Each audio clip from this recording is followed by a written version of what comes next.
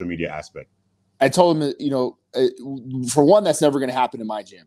Yeah. You're never going to put anybody on blast like that in my gym unless it was like a bullying situation where this guy came in and there's something else, whatever, and you're trying to make it a point. And even then, that's happened before, and it's never been released on social media.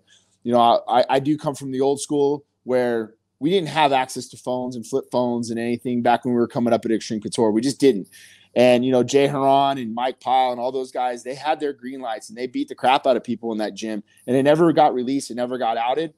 And my point to that is like, it's kind of from where you come up from and that tradition of where you're at. Some gyms might do it. Some gyms might celebrate it. It was frowned upon in our gym. And that was kind of where I carried the torch. Now, when it comes to Sean and doing stuff like that, I don't agree with it. I don't think it's a good idea. I think it promotes bad sparring. You know, I don't think it's a good thing to show. But again, it's Sean. And as long as it's not in my gym, I don't know. I think that was out in San Diego. And I think it's actually a really good gym out in San Diego. So I don't know who took that footage, to be honest with you.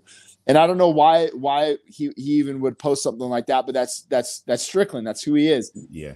And me coaching him now has been a lot of me trying to help him grow in not only in MMA areas, but understanding what some of the repercussions can be for showing footage like that or doing things like that to help him kind of understand those things. But at the end of the day, he's a grown man. I have to keep my gym safe and the sanctity of my gym.